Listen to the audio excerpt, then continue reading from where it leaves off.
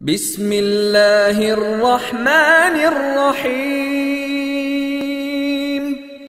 السلام عليكم ورحمة الله وبركاته.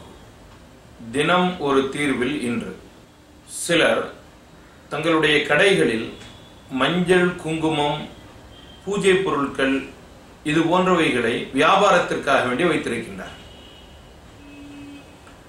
சிலருக்கு பிரச்சனையாகவே இருக்கின்றது, இது போன்றவைகளை வைத்து வியாபாரம் செய்வது கூடுமா? இது பற்றிய தீர்வு.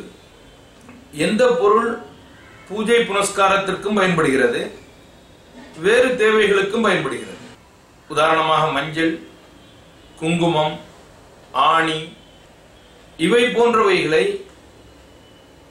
தாராளமாக வைத்து வியாபாரம் செய்யலாம், அதில் தவறு கிடையாது. யாராவது அதை வேறு உபயோகத்திற்காக வேண்டி எடுத்துக்கொண்டால் அது அவரவர்களுடைய உபயோகத்தை பொறுத்த அளவில் அது தவறே தவிர நாம் வியாபாரம் செய்வதே கூடாது என்று சொல்ல முடியாது. மாறாக சில பொருட்கள் பூஜைக்காக வேண்டி மட்டும் பயன்படுத்தப்படும் என்றிருந்தால், ஏதாவது அப்படிப்பட்ட பொருள்கள் இருக்கிறது.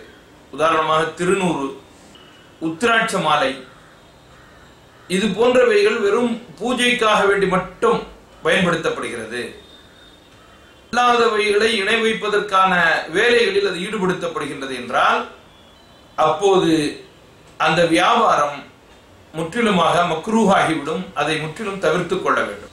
எனவே கடைகளில் வைத்து வியாபாரம் செய்யக்கூடியவர்கள் எவ்வாறு தங்களுடைய வியாபாரத்தை அமைத்துக் கொள்ள வேண்டும் என்பதை இதிலிருந்து நீங்கள் புரிந்து கொள்ளலாம். அஸ்ஸலாமு அலைக்கும் வரஹ்மத்துல்லாஹி வபரகாத்துஹு.